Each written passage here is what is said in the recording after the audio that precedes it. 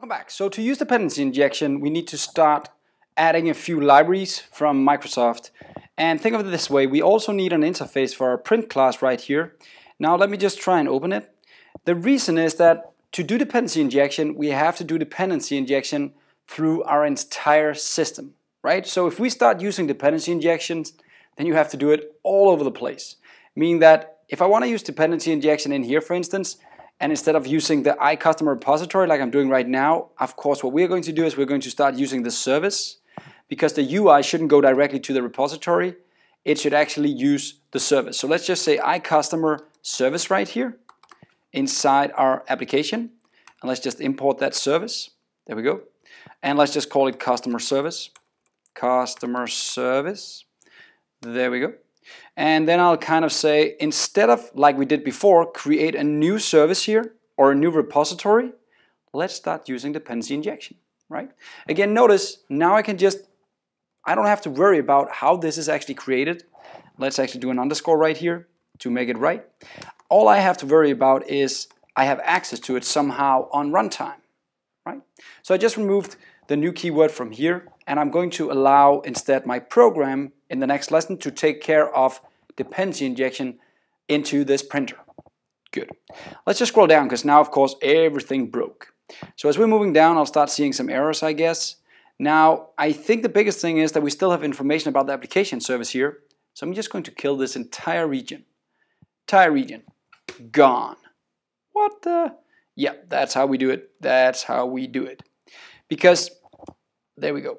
Let's instead actually start using the service and use the service to kind of create a customer right here, right? So I'm just going to switch all repository calls into, instead of using repository, I'm going to start using our beautiful service that we just created.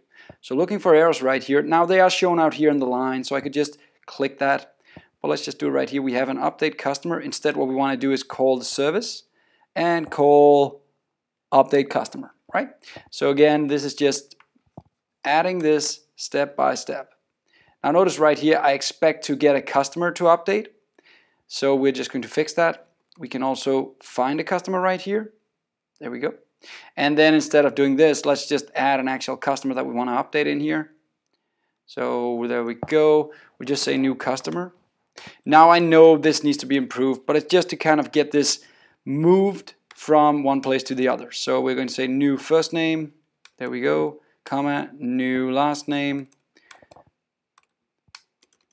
Now this is stuff I would unit test. Just to make sure that I'm not forgetting any fields right here, I would unit test this. But right now let's just do this manually. New address. And since this is an update, I also need to bring in the ID. Right? ID for edit. There we go. So now I've just created this with the customer service instead. Now the next thing I need is the delete customer. So I'll just use my service for that as well. I also need to save the customer. That's actually the one we called create customer now. There we go. And again, let's just use the service right here. And that was the one we called new customer. Yep. So there we go. So I've pretty much made all the different things we had inside our repository before. I've just added those as the service now. So this should be it for this lesson. Now we are actually back up and running with this setup. Now notice right now the printer seems to be needing some kind of interface. So I'll of course get an error now and I can't run my program because I cannot create a printer like this with a new statement. So just to end this next lesson, we're going to add an interface for the printer and start dependency injection so that everything will be dependency injected and we can make this work like a boss. See you next time. Have fun.